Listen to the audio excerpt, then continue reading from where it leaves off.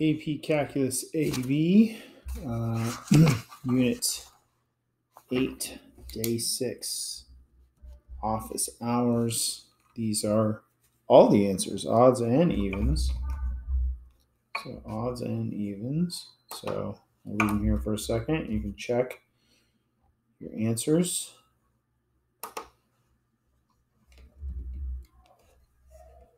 Okay, odds and evens.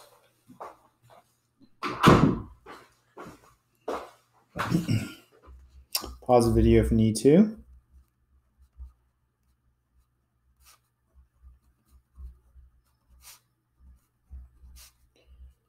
So 2 different pages.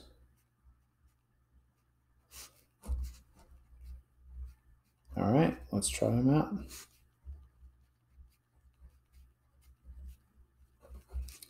Okay, let's see. Now, certain ones you're supposed to use geometry. That means just draw a picture and use like area of triangles and squares and things like that to figure out the area under the curve to help you figure out what the integral is. So, let's see. Problem 14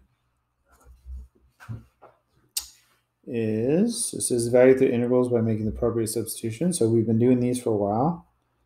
Now, what we could do, there's 2 ways. We could say u equals 2x and du equals 2dx. And we say, well, we don't want the 2.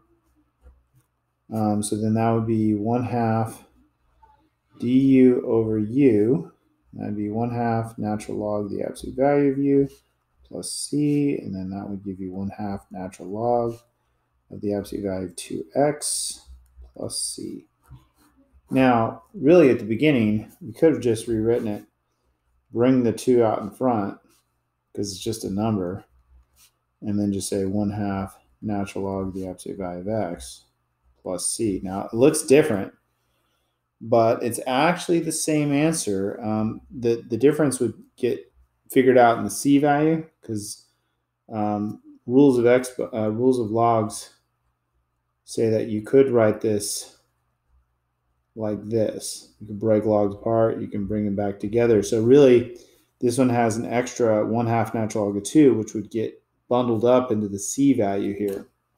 So depending on how you did it, you get different answers. So it's kind of interesting. 16 is the integral of dx over 1 plus 16x squared. Now, you know, something to try, at least in your head, is to be like, oh, let's just go with the whole denominator. And then du equals 32x dx. And that's not going to work because we don't have an x up here. So then you're like, well, I got to get more creative. Sometimes it's as simple as that. So you don't want to pass those up. Maybe this is inverse sine. What would I plug in here to get something squared? 4x. That's going to be your u. U equals 4x. Du equals 4 dx. I don't want the 4. So it's going to be 1/4 du over 1 plus u squared. And this has to be a 1. If it's not, you got to fix that first. But it was already a 1 this time. It's going to be 1/4 inverse sine of u plus c. So then our final answer, we write it back in terms of x, is 1/4 inverse sine of 4x plus c. Gotta have plus c. All right. Okay, so that's 16. The next one is 18. So 18 is the integral of x over the square root of 4 minus 5x squared dx. Now, at first glance, if you want to make this harder than it had to be, you might think, oh, this is going to be inverse tangent. I got to make that a 1. But we should always just go and try the denominator, or try, what's in the denominator. Du equals negative 10x dx. This works perfectly. I want an x dx. I don't want the negative 10. That's an easy fix. Just a number. Multiplying your answer. So I put the negative 1/10 in front. And it's going to be du over the square root of u. I'm going to rewrite this as u to the negative 1/2. It's a power rule. So then that's going to be negative 1/10 u to the positive 1/2 divided by the new exponent, multiplied by the reciprocal, plus c. And then final answer should be 1/5 square root of 4 minus 5x squared plus c. And I'm just going to check my answers as I go. Looks good, right? Okay, 20 is the integral of 1 over, parentheses, 1 minus 3x squared dx. U equals 1 minus 3x. Du equals negative 3 dx. Don't want the negative 3. Okay, this is not inverse sine. This is negative 1/3. And it's going to be du over u squared. It's not natural log. This is a power rule. U to the negative 2 du. That's going to be negative 1/3. U to the negative 1 divided by the new exponent plus c equals positive 1 over 3 u plus c.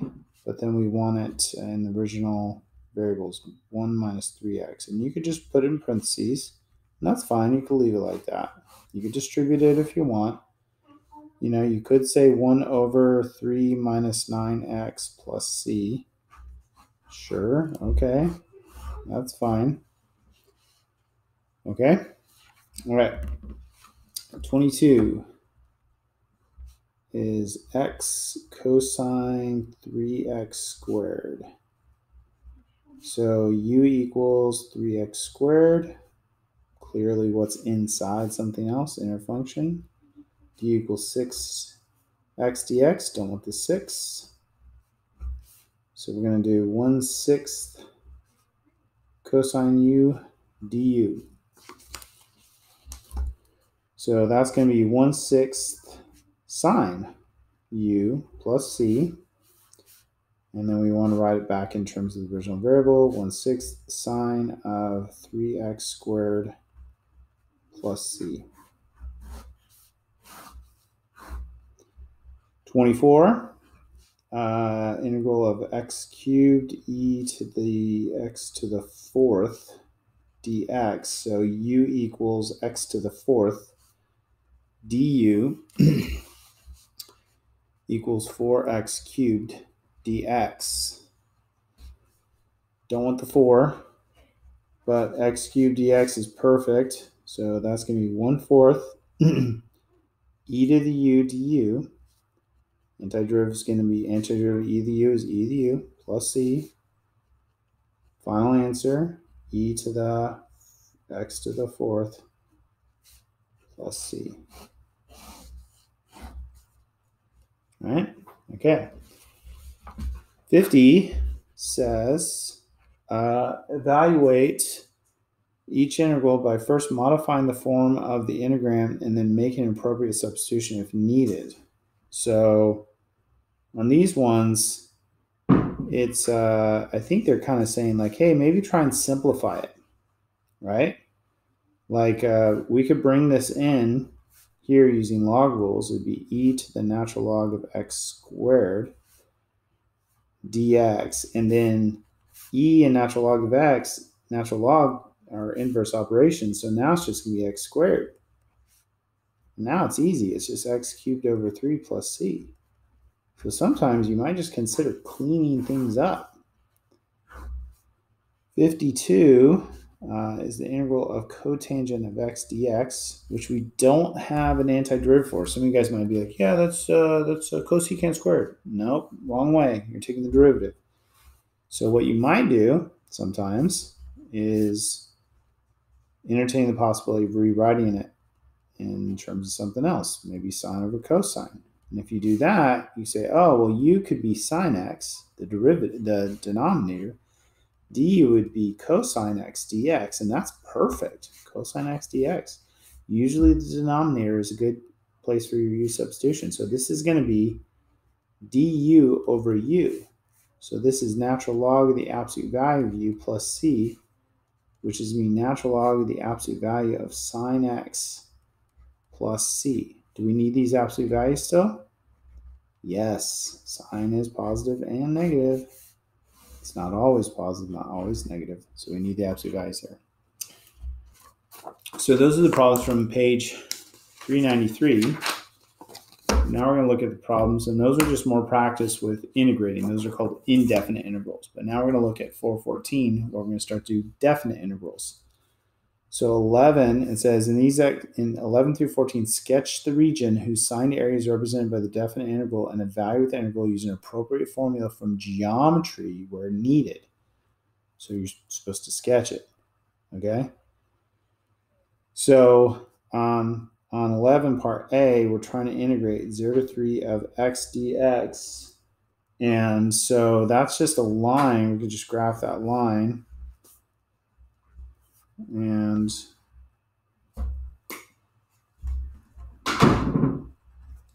okay. All right, so this is just a line with a slope of 1. And so for part A, we're trying to find the area from 0 to 3. Now it has a slope of 1, so this should be at 3, 3. All right, y equals x. And this is 0, 0. I'm trying to find the area from here to here. It's just a triangle, so show your work. 1/2 base times height equals 9/2. That's part A. Part B, we're doing the same graph, but we're going from -2 to -1 of x dx. So -2 to -1. So this is going to be -2, -2. I'm trying to find this. Now this is going to come out just to there. This is going to come out negative because it's below the x-axis. Now that's a trapezoid. I mean, you could do a big triangle minus a little triangle if you want. I think a trapezoid is going to be faster. So the area of trapezoid, we talked about this recently, it's going to be negative just because it's below. And it's going to be the average of the bases. The bases are 2 and 1 divided by 2. Average of the bases times the height. The height is this distance between the parallel sides, 1. So it's going to be 3. It's going to be -3/2. Okay? C says -1 all the way to 4. So -1 all the way to 4. -1 all the way to 4 is going to be this little triangle, which is going to come out negative, -1/2 base times height. And then the other part is another bigger triangle, 1 to 4. The base is 4 and the height is 4. So it's going to be -1/2 plus 8 is 7.5 or 15/2. D, we're doing the integral from -5 to 5 x dx. And so -1/2 base times height over here, -5 is going to be 5, and the height is going to be 5. Plus this one over here is going to be 1/2 base times height, is going to be 5 times 5. So you're going to get -25/2 plus 25/2 equals 0, which I don't think you should think is surprising because don't you get two triangles the same size, one's negative, one's positive? So aren't they going to just cancel each other out? Okay, 12a. So we're integrating 0 to 2 of 1 minus 1/2 x dx. So that's another line. So we should try and graph it. And it has a y-intercept of 1. And we're going down 1 over 2.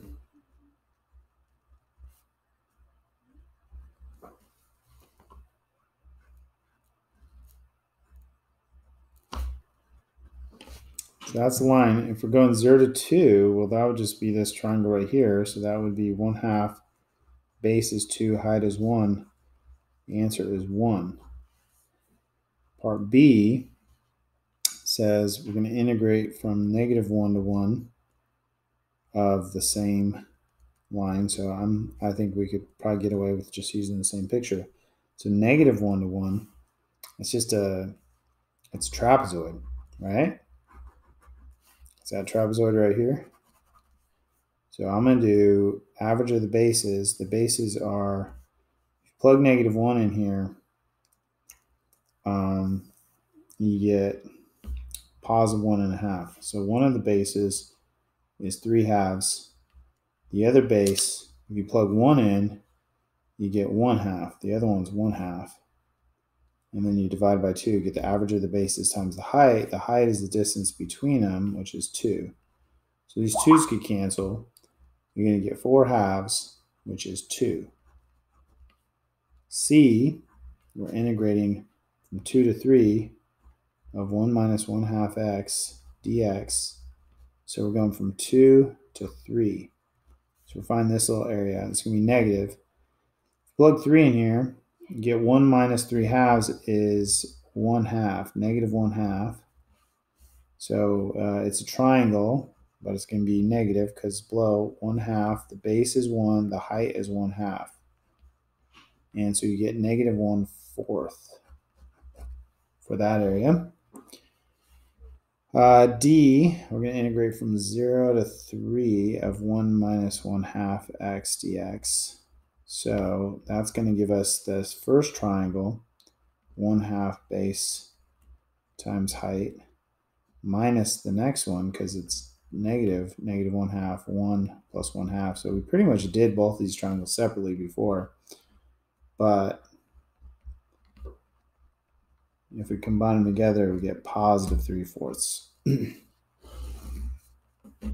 for that area. So I was just using pure geometry in those. 13A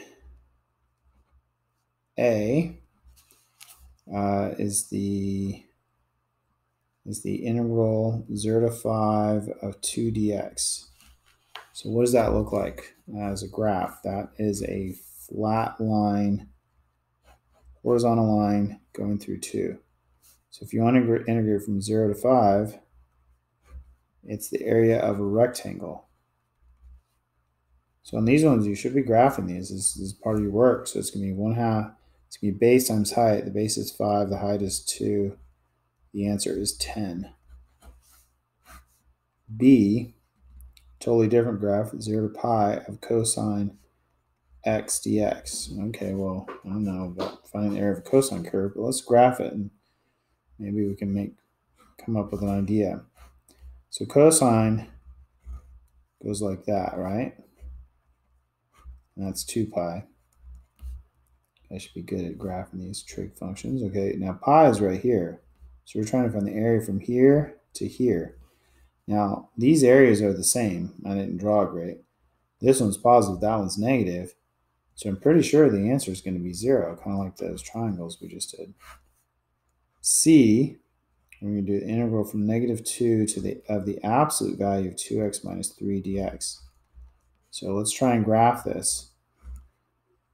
Graphing absolute value functions, you graph the line, negative 3, up 2 over 1, up 2 over 1, up 2 over 1. So that's the line without the absolute. The absolute value makes the negative part go up. So this is going to be up here at 3. And the graph's going to look like this. It's going to be this V graph. Okay?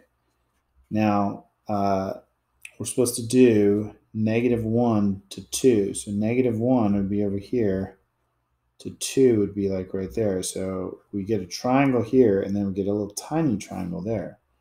So it's going to be 1/2 base. This base, I mean, if you plug, I think this, you could figure out what this x-intercept is. It's 1.5. It's 3/2. So the base is going to be 5/2. The height, if you plug in negative 1 into this, you get negative 5. The height is 5. And then we have this other little triangle whose base is going to be 1/2 because this intercept is at 1.5, and whose height, if you plug 2 in here, you get a height of 1. So we're going to get 25/4 plus 1/4 equals 26/4 equals 13/2. So that was a little more difficult. Part D, we're doing the integral from -1 to 1 of the square root of 1 minus x squared dx. Now, I don't know if you guys remember this graph, but this is a conic section.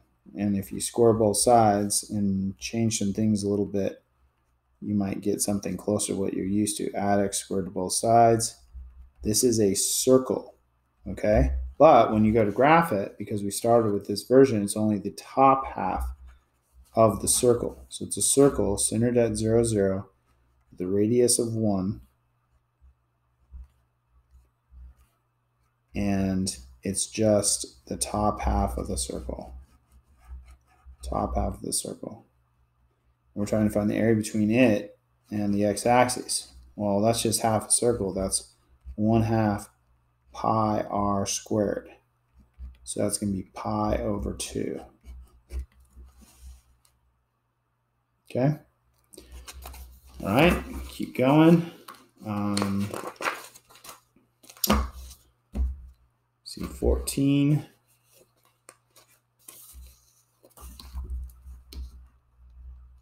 And sometimes this is maybe the best way to integrate. Just use some geometry. So 14 part A is this function. And so then let's see.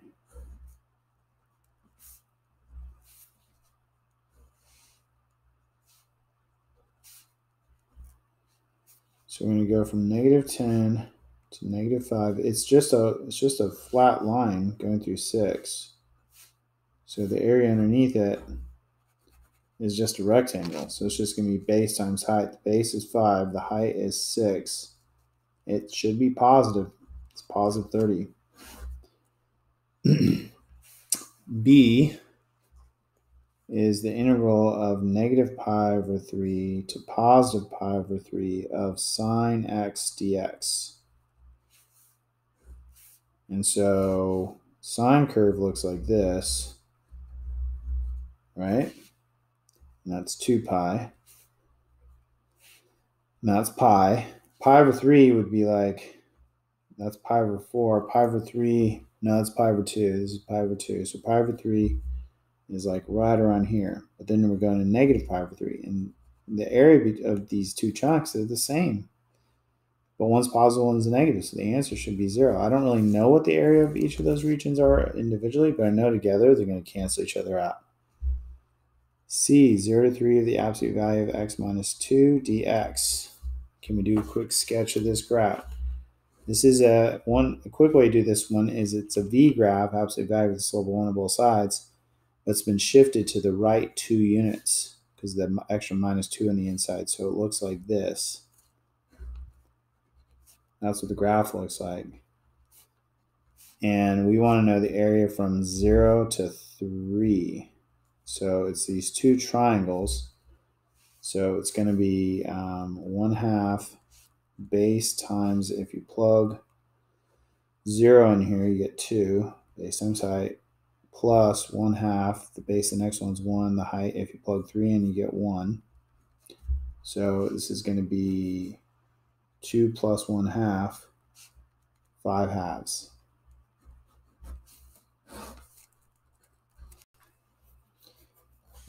D, 0 to 2 of the square root of 4 minus x squared dx. Again, after our last one, this should remind you of conic section. So if we square both sides, y squared plus x squared equals 4. It's a circle with a radius of 2 centered at the origin. And it's the top half only.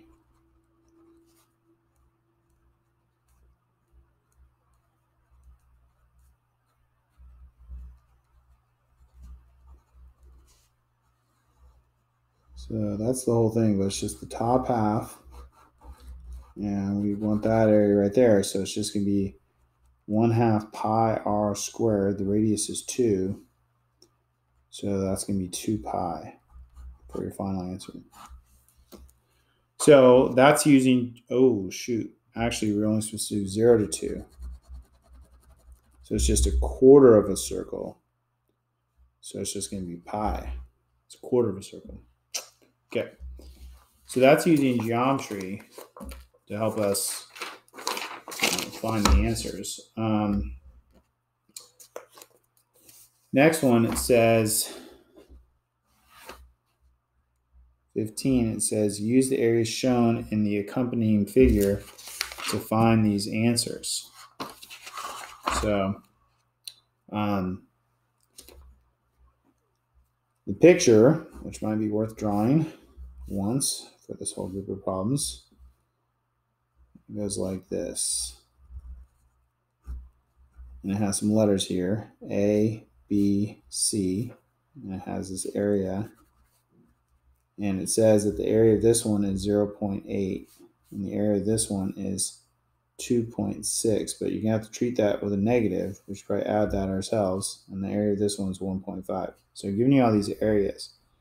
As a part A, they say, well, what's the integral of the function from A to B? Well, that's just this area right here. That's just 0.8, right? In part B, we want the integral from B to C. Well, B to C is this right here. It's 2.6, but it's got to be negative because it's below the x-axis, right? C says the integral from A to C of f of x dx.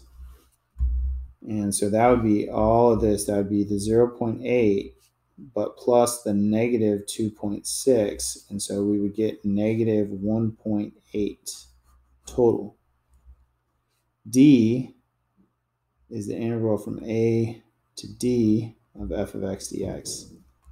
So that's this whole thing. So that's 0.8 plus negative 2.6 plus 1.5 is going to be negative 0.3.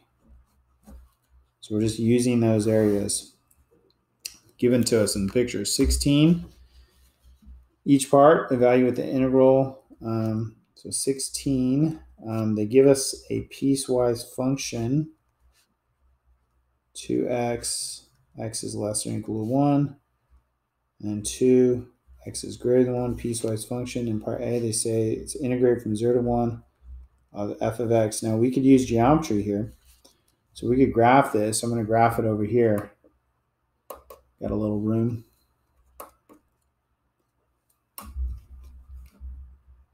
Okay, so I'm going to graph this piecewise function. We've done this in previous chapters. So 0 up 2 over 1, up 2 over 1. So that's that graph. This other one's a flat graph that goes through 2. And then I'm going to kind of darken in where each one exists. So they change at 1. So this is to the left of 1, and the solid dot right there, this is that graph. And then to the right of 1, it's this guy. It's an open dot, but it's right on top of that solid dot, so you can't even see it. So that's the graph. So from 0 to 1 is the area of that little triangle. So that's 1/2 base times height is 1. B is the integral from negative 1 to 1 of f of x dx. And so negative 1 to 1, you got another little triangle here. That one's below the x-axis, so it's negative 1 base times height, 1, 2, plus the other triangle, 1/2 base times height. And so we get negative 1 plus 1 is 0, which would make sense. They're both the same size. One's positive, one's negative. C, we're going to do 1 to 10 of fx dx. Now what we have to do, 1 to 10 is just that. It's just this area. It's just a big long rectangle. Base times height, the base is 9, right? If you go all the way 10, the base is 9. The height is 2. The answer is 18. D, integral from 1/2 to 5. So 1/2 is like right here. So that's trapezoid with bases 1 and 2, average of the bases times the height is 1/2. Okay, so that's that one. And then the rest of the way, 1 to 5 is a rectangle. Base is 4, height is 2. So this is going to be 3/4 plus 8, which is going to be 32, 35/4. 35/4. So that's how I would do those. So we're really not doing any like actual integration yet. We're just using pictures to do, given, values, and we're not really using antiderivatives yet. On 17, it says find -1 to 2 of fx plus 2gx dx. So, and then it says if -1 to 2 of fx dx equals 5, and -1 to 2 of gx dx equals -3. So what we should do here is we should break the integral up, which we're allowed to do. We could do -1 to 2 of fx dx on its own, plus we can move the 2 out in front and integrate this one separately from -1 to 2 dx. And now we can just plug these values in. They gave us this one was 5, plus 2 times they give you the next one was -3. The answer is -1. I guarantee I'm going to give you guys problems like that on your next test. 18, similar idea, 1 to 4 of 3f of x minus g of x dx. And then it says if 1 to 4 of f of x dx equals 2 and 1 to 4 of gx dx. This is good stuff to write down too. I mean, these are actually not that much work because they're giving you a ton of the answers already. So here, you break it up, you say, okay, let's do 3 times 1 to 4 of fx dx minus the integral of 1 to 4 of gx dx. So this is a property of definite integrals that you can break them up like this. So that's going to be 3 times 2 minus 10. It's going to be 6 minus 10 equals -4. 19, similar kind of problem. 1 to 5 of fx dx if 0 to 1 of fx dx equals -2 and 0 to 5 of fx dx equals 1. So what we could do is you say, well, you want 1 to 5, so wouldn't that be the same thing as 0 to 5 fx dx minus 0 to 1, right? Wouldn't that give you the area in between 1 and 5? So that would be 1 minus -2 would give you 3. 20 says find 3 to -2 of fx dx if -2 to 1 of fx dx equals 2 and 1 to 3 of fx dx equals -6. So, I mean, we got some different options here. One of the ideas, a couple ideas we learned. One, this would be the same thing as -2 to 3. If you flip the limits, you get the same answer but negative. And I'm doing that because I see these guys. If I add these guys together, -2 to 1 fx dx plus 1 to 3, one of the rules that we learned, the property of definite integrals, is that if the top of one matches the bottom of the other, then you just get the combination of them, -2 to 3. So that means -2 to 1 was 2, 1 to 3 was -6. That's going to give you -4. So we know that this is -4, but we know the answer we're trying to get is the negative of that. So then that gives you positive for the answer. So that one was a little interesting. Anyways, good stuff. Properties of integrals, definite integrals, area under curves. Not too much like actual integrating with antiderivatives yet and plugging limits in and things like that, but just some good basic stuff to help you